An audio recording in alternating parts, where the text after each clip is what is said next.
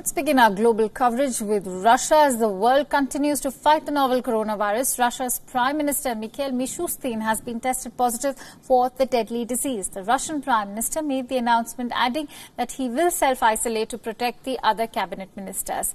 The announcement was made in a video meeting with President Vladimir Putin, suggesting that a deputy takes his place while he self-isolates.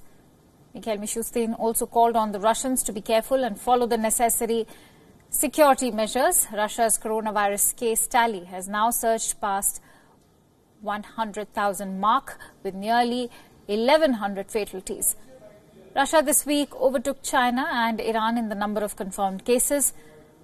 Though Russia is rising up on the table of nations with the highest number of confirmed cases, it has so far recorded far fewer deaths relative to many of the most hard-hit countries.